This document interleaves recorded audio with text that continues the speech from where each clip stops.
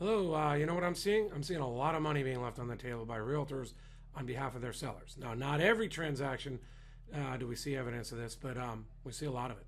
So, for instance, this is homes sold since January 1st in Poway. No other filters. And then I clicked on days on the market and set it up in this order. And we see that 0, 0, 0, 0, 1, 2, 3, 3, 3, 4, 4, 5, 5, 6. And it goes out. The first, it's 60 homes, I'll show you. 41 or 2, I think it was 40, went out 14 days, 41. Now, somewhere between 10 and 14 days, you would expect plenty of time to get marketing out to local buyers, to have a weekend or create sort of an auction environment, get some real interest in the property, and get a lot of, basically to get really strong offers with really strong buyers, percolate up to the surface. Now, could that happen in 5 days with exceptional marketing and a lot of, we know there's a lot of demand. So a lot of people seeing the property, yes. But is it likely? Is it likely to have happened in 0, 1, 1, 2, 3, 3, 4? No. On the whole, we're just seeing, basically this is the conclusion. Realtors are trained to sell homes and all the marketing from all the gurus in a balanced market or in more of even a buyer's market.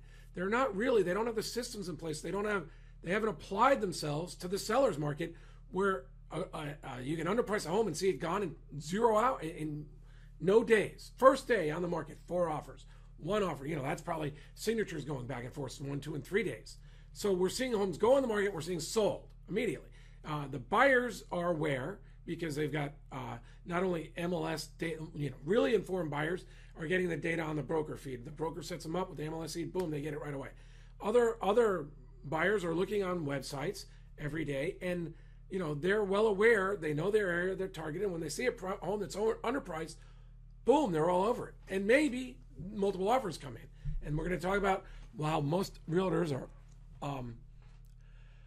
handling multiple offers in a suboptimal manner. We'll do that in the next video. I was asked by the California Association of Realtors to train realtors on multiple offers at the Anaheim and Expo at the Expo in Anaheim they had a few years ago, and I will share with you what I've learned there. But I know that many brokers instruct realtors to handle the process in a suboptimal manner for the homeowner, but it's really good for avoiding liability for the brokers. And yeah, it's probably safer for the homeowners, but it's certainly suboptimal. We see a lot of that. And we'll go over that in the next video. But just so you don't think I'm cherry picking, I'm going to go back to the data and we'll pick a place where I'm aware of what was going on because I sold a home for clients there recently. I also used to live there, so I've been seeing it go on for years. And we're going to go search again, and this time we're going to see 87 homes come up. This is since January 1st, sold in Zippen, Carlsbad, and I've sorted on the days on market. That's taking longer. Oh, here we go. So we're seeing, let's see, 40 is going to be halfway. We'll see how many days. 6 days at 40. Yeah, there's a lot of demand in Carlsbad. Any neighborhood with good schools, family homes, is going to be a ton of demand. But, and yeah, there was a saying. I remember back when the market was slower and I was first thinking about getting into real estate. Realtors who were talking to me about maybe selling my home. I was started off as a FSBO, but then I started talking to realtors. And we talk about the homeowner selling down the street in 1 or 2 days. And I'd hear stories, oh, well, they sold it to one of their clients or someone they knew or a relative.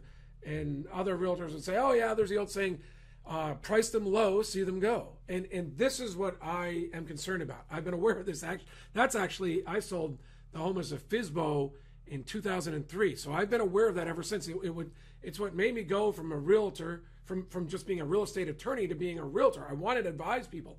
I want to make sure that they don't price them too low and see them go. I want to see them market, the local market. There's a way to market to a really strong buyer's pool.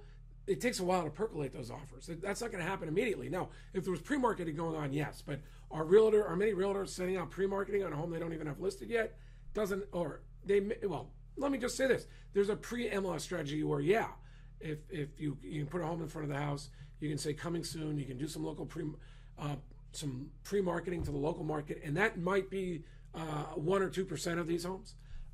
But what I'm saying is that give me a call, and I will talk to you about something I've witnessed for over a decade. I'm going to tell you at least one of, well, I'll tell you that, I promise. Give me a call. I'll tell you the very best strategy I know to avoid this problem and make sure you get top dollar. And I also promise you when I tell you this, almost no other realtor is going to talk to you about it.